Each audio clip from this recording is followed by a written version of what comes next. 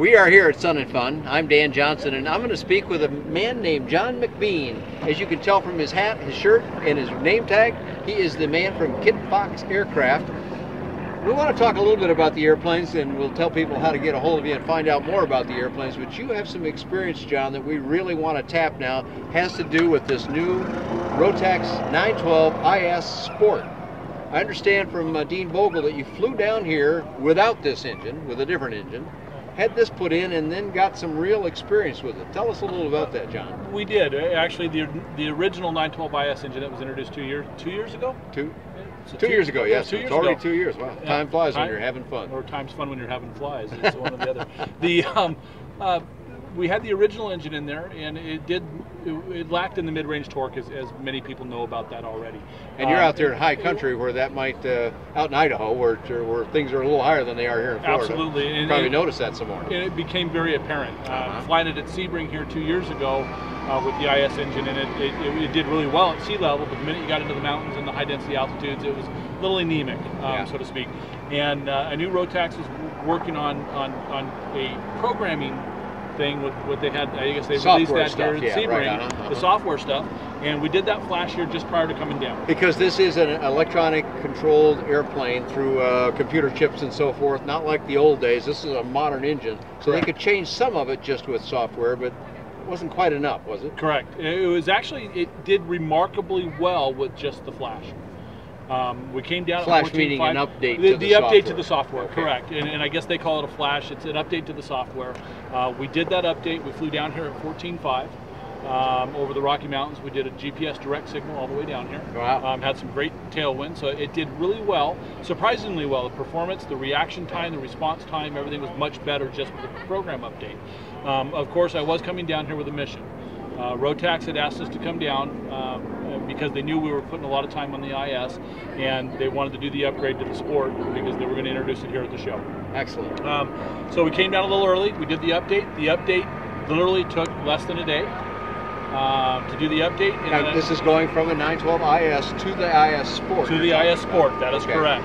And it puts the aluminum air box in here, which is also thinner walls. So not only did it get taller, but it's thinner walls. So I think the volume inside is larger as well. So it's quite a bit more air coming into the engine. Yep. That's part of the magic. And I'm sure when you talked to Dean earlier, he told you about the intake manifolds and the coils and all that stuff. So we were excited about trying it. We pulled the prop off the original engine because along with that upgrade came a new gearbox clutch. Okay. Because the torque has increased so much more. Sure, you're going to have a little more duty on the box then. So we needed a new tighter slipper clutch.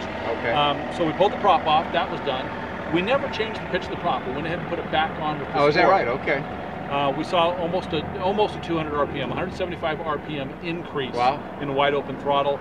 We saw a couple hundred feet per minute increase in climb. Is that right? Yep. Well, that's quite a bit. What was climb before, and what was it afterwards? Just to give that context. We were over 1,000 after, and we were in the 750, 800, 850 range. Wow, well, before. that's a pretty significant boost. Yep. That's a 25% or so boost. It was. However, and this is in your airplane in that configuration. Your results at home may be slightly different. Results may vary. Of course, with that was the same pitch of prop. So that means higher RPMs because it was flat. We turned around and coarsened up the pitch of the prop by about a half a degree. Take a little heavier bite of the air because you had the torque to do it. Had the torque to do it now. So now you're climbing. Our climb almost stayed the same, but we gained in speed. And what kind of gain did you get? We saw almost 5 miles an hour in speed. Really? And to give you an idea on the way down and here, you didn't lose anything off a climb when you did that? Not really. Not significant. Now keep in mind, Dan, I'm a little out of my element down here in Florida. When I get back home to Idaho, I'll have a better idea of exactly what to expect and what I have. You're going to get another test score when you get back in the high country out there. Not to mention, by the trip all the way home, I'll get fuel burn rates, I'll get all that stuff on the way home as well. So what did you do after you got the airplane? Okay, I mean, from Sebring to here, we're in Lakeland, Florida here. You were down at Sebring where you had all the work done. That's only maybe an hour flight. You didn't learn a lot there. You did some more flying than that, though, I understand. I'm guilty. All right, where'd you go? Well, the day was short at the fix, so the next day we got up and decided that we're going to fly down to Key West for lunch. So we went ahead and took off and went down to Key West, over the Everglades, over the water, down to Key West, had lunch, flew around there, Ended up with about 6 to 8 hours, almost 8 hours on the airplane. Yeah, it's a little ways down there to the end of the Keys like that. Yep. So before we got back to Lakeland, we had, or into Lakeland, we have almost 8 hours on the Sport engine. And quite honestly, performance-wise, I was able to come back on the power settings, which will increase the fuel efficiency. Even more. It's already a very fuel-efficient engine. And I was maintaining the higher speeds than I was coming down. The Sport engine, by and far, it really hit the nail. I mean, it did a nice job. Yeah, that's quite a combination. Let's summarize here. You got more climb, you got more speed, you didn't lose any of the excellent fuel burn that it had to begin with, and your smile got bigger. Yes. That's all good. Yes. So. And we got lunch in Key West. And you got lunch in Key West. Doesn't get and much it better. didn't cost you an arm and a leg to make that change. No, it did. Again, I believe Dean may have shared that with you. Rotax is offering this free upgrade all the way through October on the IS engines. All you have to do is pay for labor to put it on. You pay for the labor, they supply all the parts, you get all those 4 things we just mentioned. You bet. And your smile gets as big as John's smile. So there you go. For the 100 or so owners that already have a 912 IS, and to the envy of the guys with the ULS, I'm sure, but that's how it works. And from now on, they're all going to be Sport engines. And is your company going to support those? Absolutely. And in fact, we haven't come up with the exact pricing yet, but the IS engine will be available on the SLSAs and also on the experimental amateur builds here in the real near future. So in fact, actually, I should rephrase that. We have several customers already installing the IS in their experimental amateur builds. Yes. The SLSA we held short on. We were hoping for a change, and with this change, it will be available. All right, excellent. So let's talk a little bit about your airplanes now. The focus here was the engine and the work that the folks at Rotax have done. But it's on a Kitfox here, and you got a couple of them here. There's one in the background of the camera, I think. Tell us a little bit about Kitfox these days. And what's anything new with you that besides this engine? Besides the IS Sport, that's quite a bit right there, of course. And the fact that we are in Lakeland, which we haven't been here since 2009. Right, actually. Welcome back to Lakeland. It's been a little while since we've seen you here. Weather's been nice. They've done a lot of improvements out in Paradise City, so that's really nice as well. But as you know, Dan, the Kitfox has been around for 30 years this year. 30 years this year? Yep. Well, happy 30th anniversary. Thank you. And how many airplanes does that translate to in 30 years of flying? The last record we have is we have over 5,500 kits sold worldwide. Wow. And how many of those are flying, would you guess? I know you can't always know all that. Well, the European market's hard to track because we don't get those reports and those things, but we suspect there's over 50% of them flying. So we're in the 3,500 to 4,000 range is what we expect. Wow, that's a lot of airplanes. Most of them that aren't flying anymore are actually the earlier ones.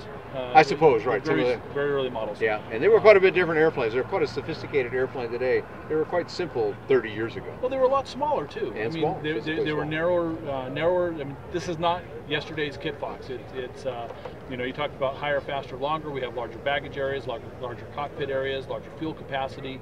It's all 4-stroke powered. The convertibility of the gear system, so it can be a tail wheel, it can be a tri-gear. The wings still fold. I mean, we have a lot of advantages that we've learned over the years. Builder's manual by far is probably one of the best in the industry, in my opinion. We've just come a long way.